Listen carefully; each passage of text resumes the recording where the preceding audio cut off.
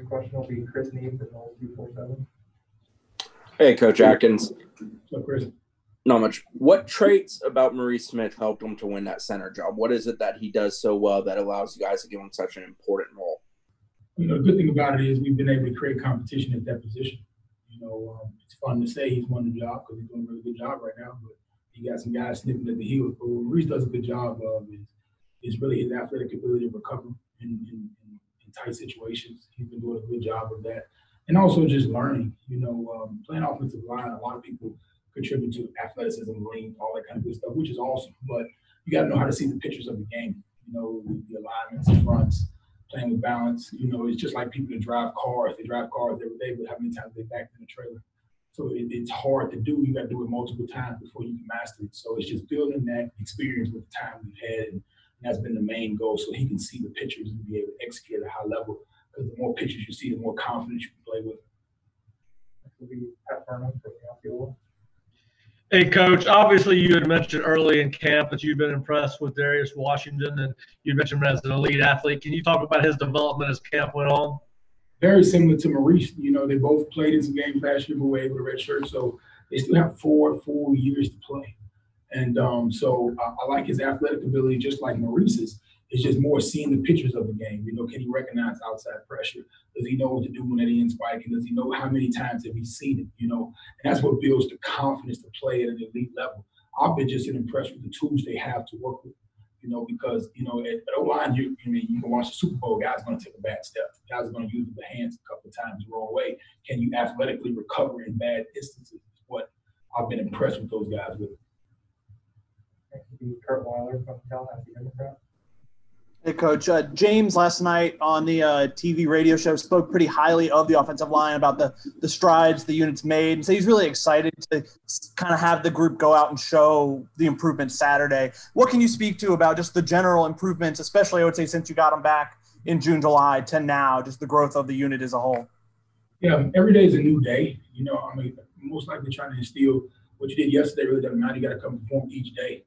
Because just like you said, you can do all this work and improve. It doesn't show. It doesn't matter. You know, so now it's about seizing the opportunity to show what you've done. You know, you can work on something your whole life and then get that one moment. I think about Olympics. You know, you train all of years for one moment. So you have to, especially in football, because you don't get many opportunities. So what I'm excited for is training them how to be in the moment. You know, we can have 2 good practices. If you have 3 bad reps, that can be critical in the game. So how to maintain that mental focus is the concentration when you're playing with guys with limited experience. Hey, Coach, having been an offensive coordinator and been around other offensive coordinators, what has this staff been like in terms of Kenny and Coach Norvell in terms of preparing for a game? Do they do things, do different head coaches and coordinators do things differently? What have you seen from them as you guys prepare for an actual game week? Yeah, that was the big reason, you know, not only just because of Florida State, but who it was leading the program and the offensive success they've had together. So I came to learn and also, you know, be able to contribute in every way I can. But what I've learned is just the details, the fundamentals. That's what surprised you most about these guys. You think you're going somewhere where they have this magic book of plays and they're just going to bring it out when the moments come. No, it's really installing the details, fundamentals, the reactions of the game, and building confidence in your preparation. You know, Coach walks around with a shirt and says the work is that simple. And a lot of that gets lost in this game. You know, we like to hype the magical secret playbook plays with, you know, I've seen some of that stuff, but really it's about hand placement, second step, eyes, and reaction to what you see. And he does a great job of instilling those details.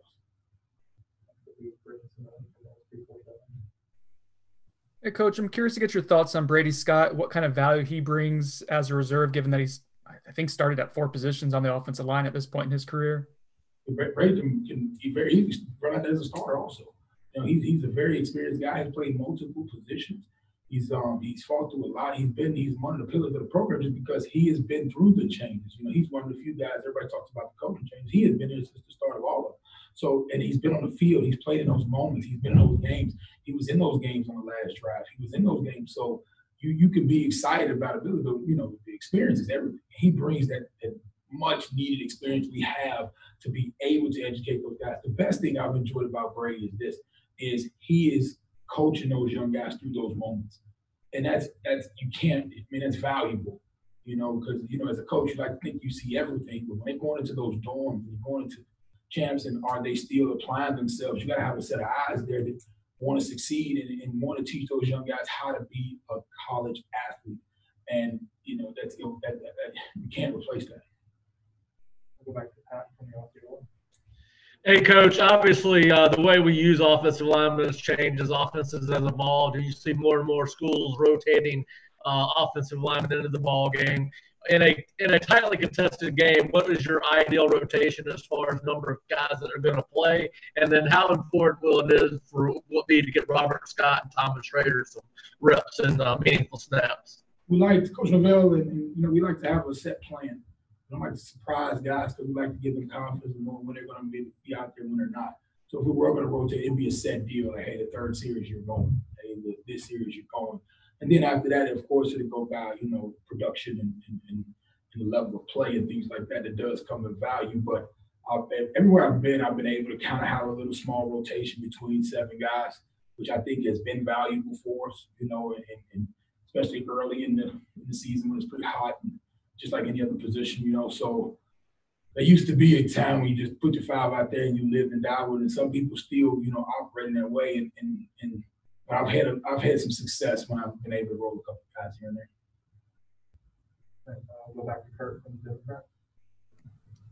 Athleticism may not be kind of the first word you think of with offensive linemen, but I would say especially the guys you have and kind of that depth chart fit that mold. I guess especially as the game keeps evolving, how important is that trait when you're evaluating your guys?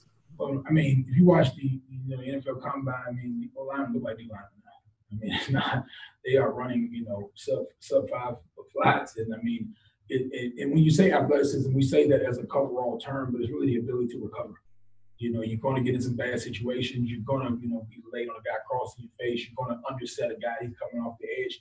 Do you have the God-given ability to recover in bad situations? Is really what we're describing when we talk about athleticism. Coach, just wondering if Bavion sort of volunteered to move to guard, or if there was something you saw with him being more suitable to playing guard, and just, I guess, how much more or less responsibility is it when you don't have to be the center, and is that freeing Bavion up to be a better player for you guys?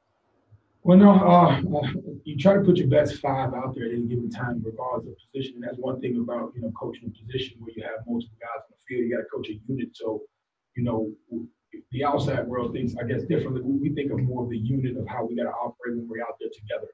You know, these are the guys we're going to go out there with, regardless of position. We have to work as a unit to defeat what's in front of us, whether it be front alignment pressures and things like that. And how can we build that cohesiveness? That starts off the field. So I really didn't have to have a volunteer or I'm making you do it. It's, hey, what is the best way for this unit to perform, and how do we defeat what's in front of us? And where do I need to be to do it? And the more you can instill that mentality, you'll have a lot more success as a unit, and more of, you know, really negotiate. Hey, do you feel comfortable? It's more of, hey, what do we need to be successful in this group, and what unit can we put out there that can defeat what's in front of us? We'll go back to Ira for Warchant.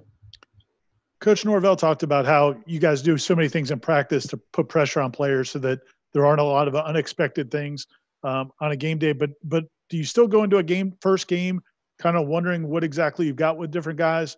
Or, again, because you guys are going up against such a good defensive front every day in practice, do you feel like you'll know what you have going in? Yeah, there's always some optimism going in the first game because they've developed. You know, they've studied and done different things, and pretty sure incorporate some different things in their defense and change personnel. And so you have to, you know, 2 things. You're going to prepare for what you see and what you've seen in the past. But 2, you got to train reaction, and that's what you do through the situation training of, hey, if this rotating across his face, what are you going to do? What is going to be your reaction? Your eyes linebacker, eyes to end. You know, just training those reactions and those quick, sudden movements is as many times as you can. So when you do get something different, their reaction matches what they get. And at least you got some consistency in the reaction when things break down. Hey, if they bring the twist, you've seen this twist, so we're good, but what if they bring another one? Well, hey, it's the same thing with my eyes, that my techniques and my fundamentals get me in the right place. So as many times as you can execute that, and of course with some continuity of guys doing it multiple times as much as you can is the goal. Carry from Nation. Coach, how's it going? So my question is, in a blocking scheme that's very multiple, you switch things up, especially going up against a defensive line in Georgia Tech that's kind of developing and new. How does that multiple blocking scheme help out your guys? We're trying to put them in the best position possible. You do things that they can do and they can execute at a high level.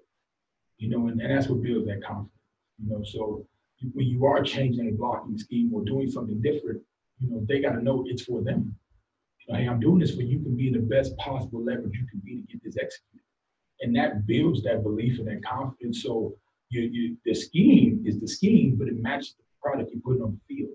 And we're trying to put you in the best position we possibly can for you to have success and you to be clapping your hands and feel proud about, the job you're doing.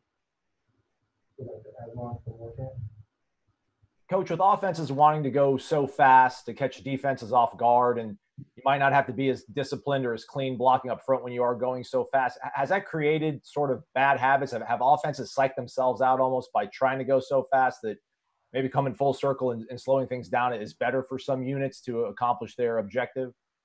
Yeah, you see a lot of tempo in college football. We try to instill a deal where we want to play fast, but we don't want to play rushed. You still want to be able to execute at a high level. I understand what you're asking, saying, hey, have techniques and going down the window if you're just trying to get off the ball, get out the way, and things like that. And, we don't really do a bunch of that, I wouldn't say. So it's more, executing at a high level and being able to play fast. Now, tempo does give you an advantage, and I like, we would use some of it, but it's more of, you don't coach it. Like, I don't coach and say, hey, just get on the guy and get set. I'm still coaching the same way, whether we're going high tempo or slow tempo, we still want to execute at a high level. So, as a coach or a position coach of it, I don't teach it that way. But as a coordinator, I do understand, you can gain some advantages with defenses not being set because they have to be gap sound. So you can create an advantage if they're not gap sound. So it might be ugly, but there's a gap in there because they have not been set and been able to close every gap. So it might not look good, but there's a gap open. So, as a position coach, I want that down block to be a down block no matter how fast it's going. But as a coordinator, I do see how you can create advantages by defenses not being able to cover a gap or uncover receiving. All right, thank you, Coach.